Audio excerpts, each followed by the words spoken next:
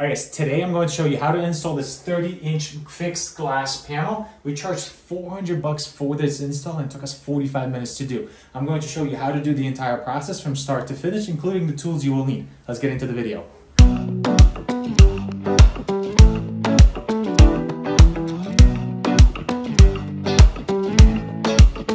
All right, guys, before we dive into the video, I want to go over the tools that you will need for this installation. This glass panel requires such a minimal amount of tools, it's super DIY friendly. All you need is a drill. If you don't have a drill, you need a drill. And then you will also need a 1/4-inch diamond drill bit in order to drill through your tile. Screwdriver helps just for some of those torque areas where you don't want to use an impact or anything like that. This type of drill also helps, but obviously you can use that to screw it in as well. Mallet. We're going to need a caulking gun with some silicone, box cutter, and then a long level. That's it. That's everything you need for this glass install. No chop saws, no anything like that. So let's get into the video. All right, so the first thing is to bring your panel, unbox it, and bring it into your room, and make sure you have something under the glass itself so you don't get any chips. Also, don't do this by yourself. Get somebody to help you to bring this panel in because it is very heavy. This is a very easy installation if you do it with 2 people. It gets really sketchy if you have it to do it by yourself, because if you dent one of these corners on anything hard, it'll just explode. So you don't want to do that. So inside our box, all we had is this track. That's going to go on the bottom for us. We have some gaskets that are going to go on the side. An absolutely unnecessary amount of screws. I don't know what's up with this, why they have so many.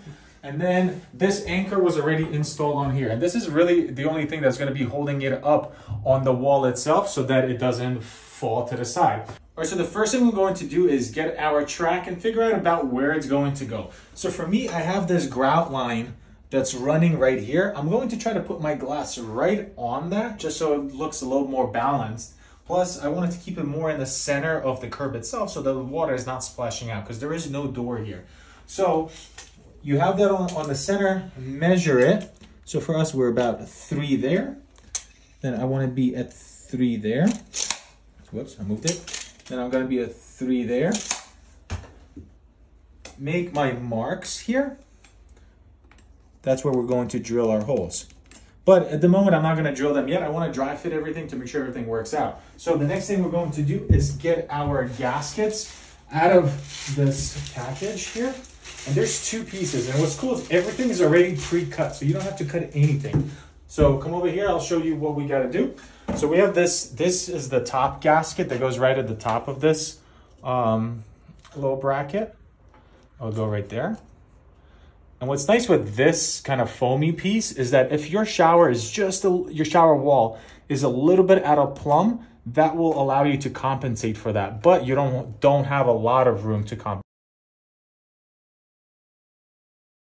All right, so in this sleeve of things, what I need is I'm gonna get these 2. I'm gonna get a couple of these spacers here, just so I'm not putting the glass right on the actual track itself, because I don't want to chip it. So what we're going to do is just throw that in there, there, one there, and then one at the end.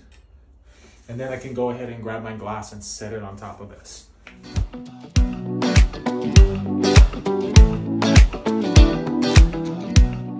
So you see, when we get on our grout line, we're perfectly plumb.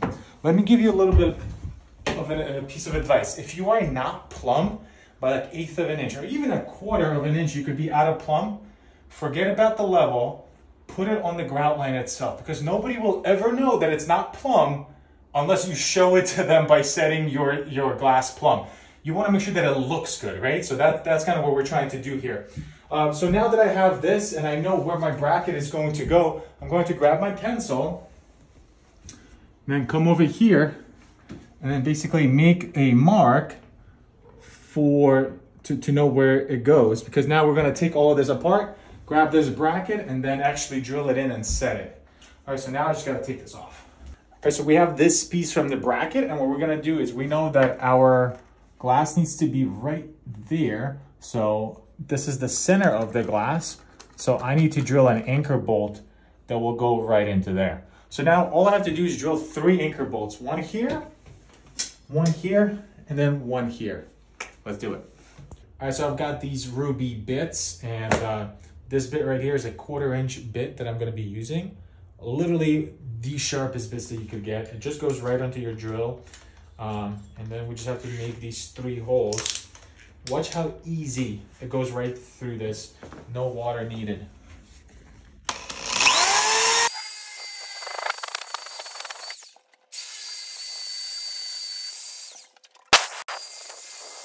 All right, and again, they gave us about 40 of these anchors, and I have no idea why, but we just need 3. It's like, you know, when you need the extra one, they never give you, but when you don't, they do. All right, so now all we have to do is just put these anchors in here. But before we do that, very, very important step is to grab our silicone. In this case, I'm using this Luxol one. I really like how smooth it is. And we have to fill these holes with silicone in order to make sure that if water ever gets in there, it's still watertight. So I'm just gonna jam that in there and then do that on all 3 sides.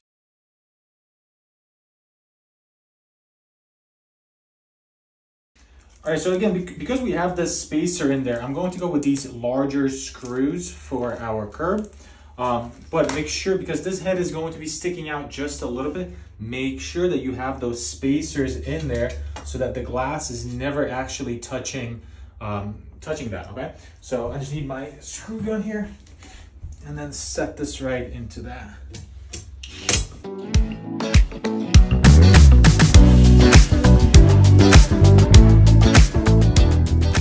Okay, so in this case, make sure you're not globbing on a lot of silicone. I want to get some silicone in here, just a small bead, just so that it's kind of holding that glass down. You don't want to go super heavy with it, that it's oozing out everywhere, because then it's just going to turn into a big mess. So don't do that, please. I'm just going to add a nice little bead like that before we set the glass. All right, now all I got to do, use my muscles, pick up this glass door and put it, or this glass panel, pick up this glass panel and set it in there. Now I have a little bit of room to push that way, and you should see this gasket right here. You should see that compress a little bit, like that. Then I have 2 gaskets that need to go in there, or I have this guy that's gonna go in here, and then it will go one on this side. Press it up against there, and then walk over here. We're gonna have one go on this side, and then I'm just gonna compress that in. So again, if you have another person, Alex will hold that from that side. Alex, hold your finger there, and then I will get this screw in there, trying to attach it here, and I just gotta push that there and catch that on. I think I got it, Alex. And then our glass is in there. So we want to make sure that that silicone sets. And look, so now in the instructions, show that you have to get silicone and put it all around here, and then all around the bottom over here.